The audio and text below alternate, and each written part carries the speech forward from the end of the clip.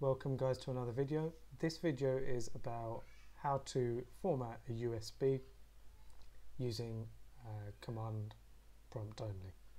So let's get cracking. Okay, so firstly start typing in command prompt and then it should appear. We now need to type in diskpart, all one word, doesn't matter about capitalization. Now we're in diskpart. We now need to check the existing drives. So if you haven't inserted the USB drive, go ahead and do that now.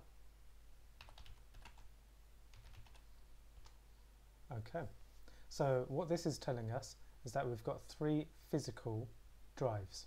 Okay, now this is my first hard drive, which is the main part. This is my second, which I just use as storage. So there's 2 physical disks here. One of these is an SSD, one of them is a mechanical hard drive.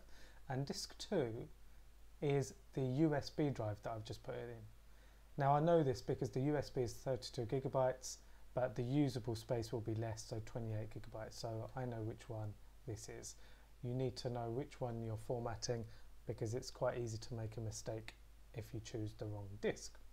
Now we're going to work on formatting disk 2, which is my USB drive.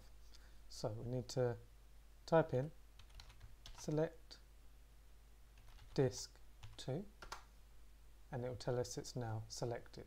Now to be absolutely sure, if you type in list disk again, we should see an asterisk beside it, which we do.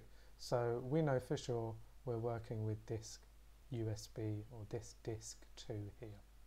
Perfect. Now what we need to do is type clean. Okay, so it's completed that now as per the message. Create partition primary. So it's now succeeded that request as well. Now we're ready to format. So we type in format fs as in file system equals. Now at this stage it could be ntfs. In my case I want this to be FAT32.